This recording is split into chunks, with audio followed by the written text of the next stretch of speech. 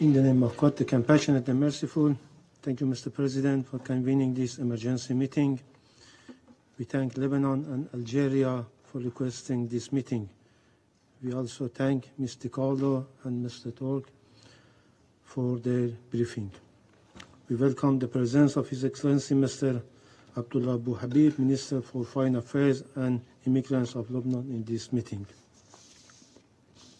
Mr. President, Member of the Security Council, this meeting is requested to address systematic and provocative act of terror committed by occupying regime of Israel on September 17 and 18 in Beirut, Lebanon, as well as in a part of Syria, deliberately targeting innocent civilians, including children. The method of this barbaric attack was unprecedented, as it was covertly handheld communication device was deliberately detonated, resulting in loss of at least 37 civilian lives and injuring thousands more, most likely of them injured from their eyes, including Iran's ambassador. Despite concerns by international community, this regime continues its aggression against the sovereignty and territorial integrity of Lebanon and Syria. Just this morning, an airstrike targeted the residential areas in Zahiya, a densely populated suburb of Beirut, causing civilians casualties and loss of life. Mr. President, targeting thousands of people across various age groups in densely populated area of Beirut, whatever in their home, streets, workplaces, or shopping centers, is a clear act of terrorism and a flagrant violation of international law, in particular international humanitarian human rights law and numerous resolutions of this body, especially resolution on the protection of civilians. These widespread and systematic crimes aimed at mass killing, severe suffering, and serious injury to civilians constitutes crimes against humanity. Reports suggest that Israel intended to kill at least 5,000 civilians, while some devices either undistributed or deactivated. The Israeli barbaric attack has left Lebanon hospitals and medical staff in an unprecedented state of emergency, and attacks have sparked widespread fear and panic across Lebanon. Undoubtedly, Israel bears full responsibility for the perpetration of such horrific crimes. The repercussions of this attack extend far beyond Lebanon's border. The targeting of communication devices in the heart of Beirut sends a clear message to the international community. Israel is willing to commit any crime, no matter how extreme, to violate and attack the sovereignty and security of countries in the region and threaten regional and international peace and security. The Islamic Republic of Iran condemns in the strongest terms these horrible and barbaric attacks. We extend our deepest condolences and sympathies to the people and the government of Lebanon and the families of the victims of this heinous terrorist attack. We wish a swift and full recovery to the injured and reaffirm our unwavering solidarity with our Lebanese brothers and sisters. Mr. President, the attack on our ambassadors is a blatant violation of international law and diplomatic norms. The protection of diplomatic personnel is a fundamental principle of international relations. The Israeli terrorist attack has flagrantly violated the 1961 Vienna Convention on Diplomatic Relations and 1973 Convention on the Prevention and Punishment of Crimes against International Protected Persons, including diplomatic agents. We will rigorously pursue accountability for the attack on our ambassador in Lebanon. We reserve our right under international law to take all necessary measures to respond to this egregious violation. Unfortunately, this Council has remained silent in the face of ongoing Israeli aggression and illegal actions, including the attack on Iran's diplomatic mission in Syria on 1st April 2024. Now again, this regime has crossed a red line by targeting our ambassador. Mr. President, let us not forget that these atrocious crimes against the people of Lebanon are part of a broader pattern of aggressive policy by Israeli regime. The Islamic Republic of Iran has repeatedly warned about the serious repercussions of malicious activities of the Israeli regime in the region. For the sake of regional peace, security, and the so-called ceasefire talks, the Islamic Republic of Iran has consistently shown maximum restraint. However, Israeli atrocities, from the ongoing genocidal war against the Palestinian people and occupation of Palestinian territories, to illegal strike in Syria and Lebanon, on the attack on Iran diplomatic mission in Syria, and cowardly assassination of Palestine's former prime minister and the political leader of Hamas in Tehran, demonstrate an Israeli relentless commitment to destabilizing the region and threatening international peace and security. Mr. President, the gravity of Israeli atrocities against the people of Lebanon must be recognized not just as an attack on Lebanon, but as a threat to peace and security across the region. We must ask ourselves, how much longer will the international community allow such atrocious crime to go unchecked? For decades, Israel has engaged in a pattern of aggressive actions aimed at destabilizing the region, whether through military operation, sabotage, or direct attack on civilians. This continuous aggression endangers the peace and security of the Middle East, fueling cycles of violence and further entrenching conflict. Regrettably, the Security Council has failed in its duty to maintain international peace and security. Israel's malevolent activities are often overlooked or outright supported by certain Western nations. Unwavering political, military, and economic support provided to Israel by the United States and its allies emboldens this regime to continue its violations without fear of accountability. This unconditional support, coupled with the deliberate blocking of any international effort to hold Israel responsible, has created an environment of impunity. The international community must not ignore the role of the Western countries, in particular the United States and UK, play in enabling Israel's aggressions.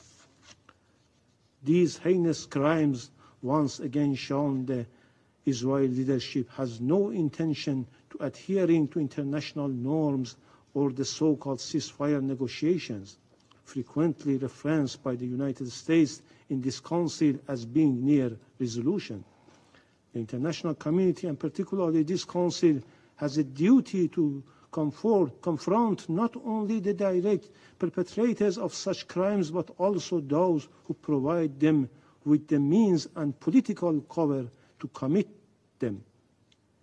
The failures of this body to hold Israel accountable has only emboldened the regime, allowing it to continue its aggressive and unlawful behavior. The Islamic Republic of Iran stands firmly with the government and the people of Lebanon, and we will not rest until those responsible for these atrocities are held accountable. We reaffirm our commitment to upholding the principles of international law and the Charter of the United Nations. However, it is incumbent upon this Council to act to stand up for justice, for peace, and the protection of innocent civilians. In conclusion, Mr. President, I categorically reject the baseless accusation made by the representative of Israeli regime against my country. The representative of this terrorist regime, led by a notorious prime minister who is under arrest warrant by the International Criminal Court for the commission of war in Gaza, consistently relies on lies and disinformation to evade responsibility and to shift blame onto others. The very foundation of this regime is rooted in aggression, occupation, terror, and genocide.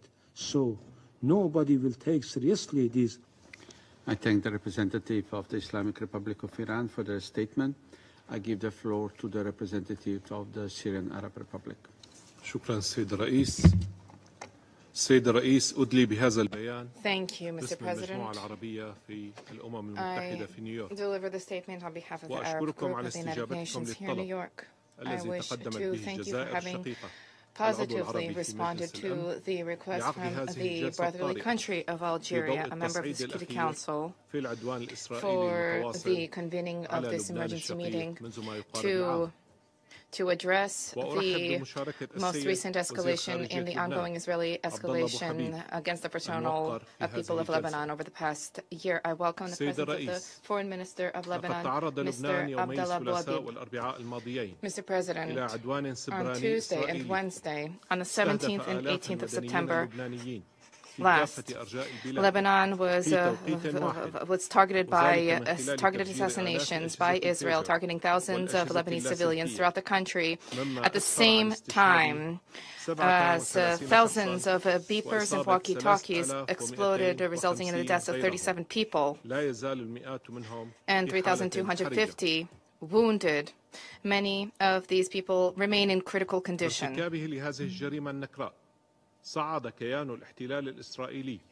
The Israeli occupation entity, through the perpetration of this heinous crime, has continued to escalate its aggression and terrorism, targeting Lebanese civilians, targeting them, targeting their families, in their homes, in public spaces, without the slightest consideration for the principles of international law, international human rights law, and the very basic principles of humanity and civilization. The brutality of the attack by the Israeli entity is nothing new, Mr. President. This entity, since its inception, perpetrated bloodshed, sowing horror. What is new, however, is the manipulation of modern-day technology, equipment and devices that have been used for the well-being of people. These devices are now being used to perpetrate collective murder of civilians. The entity, the occupying entity, used commonplace devices for civilian purposes, used for civilian purposes in various sectors, and transformed these devices into ticking time bombs, killing those holding them without any distinction, sowing devastation around them. In this way, generating tremendous suspicion vis-à-vis the reliability and the safety of communications devices. The authorities of the Israeli occupying power last month used cyber attacks to intercept air traffic, civilian air traffic, imperiling the safety of passengers in Lebanese airspace. And this resulted in disruptions in the civilian operating system, resulting in the piracy of electronic devices, as well as of vital devices and applications. These are crimes that elucidate Israel's contempt for civilian life and international law. The Arab group condemns in the strongest terms the Israeli terrorist acts against the fraternal Lebanese people. We call for accountability for the perpetrators of these crimes. We extend our deepest condolences to the families of the victims. And we wish a speedy recovery to the injured. We extend our full solidarity with Lebanon, our full support for its resistance and its fight against Israeli aggression, which threatens its security and stability, which also represents an additional burden at a time when Lebanon is tackling many challenges in many sectors, including the health sector.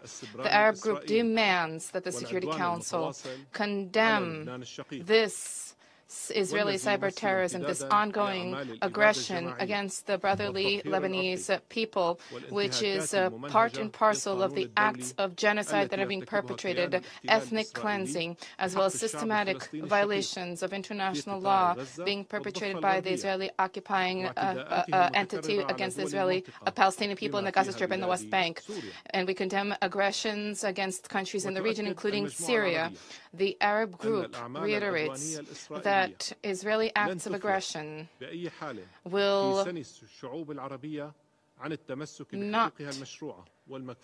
not stymie the desire, the commitment of our people to, and our attachment to the legitimate rights to liberate territory. We demand that the Security Council meet its responsibility for the maintenance of international peace and security, and we demand an end to this aggression, for the Security Council to enforce the relevant resolutions to end the Israeli occupation of Arab territories in Palestine, Syria, and Lebanon. The Arab group holds the Israeli occupying entity as fully accountable for any escalation, any situation that results in full-blown war in the region. Mr. President, I now wish to deliver the following remarks in my national capacity. The Syrian delegation aligns itself with the statement of the Arab group. Syria condemns the aggression and the ongoing terrorism against the Lebanese people, including cyber terrorism, which claim the lives of dozens, injuring thousands, including the Iranian ambassador to Lebanon. We also condemn the barbaric aggression which targeted the south suburbs of Beirut, claiming the lives of 12 people, including children, which resulted in 66 people being wounded. Syria reaffirms its full solidarity with the fraternal Lebanese people, and we call upon all peoples throughout the world to condemn the Israeli aggression against Lebanon and to act to put an end to this, and to demand accountability for the authorities, the occupying authorities, for the crimes perpetrated. Furthermore, we believe that states supporting Israel, the United States first and foremost, shoulder full responsibility for the ongoing Israeli occupation, its acts of aggression, its barbaric crimes, as well as obstruction at the Security Council, preventing the Security Council from upholding its responsibility to counter threats posed by the occupying power, threats to international peace and security. To conclude, there is a single reason for the instability in the region, that is the Israeli occupation of Arab lands in Palestine, in the Syrian Golan, and in South Lebanon. The Al-Majd al-Shams, which is the representative of the occupation, has tried to manipulate this history. These are children who are Syrian children residing in the occupied Syrian Golan, who aspire, as do their families, to live freely.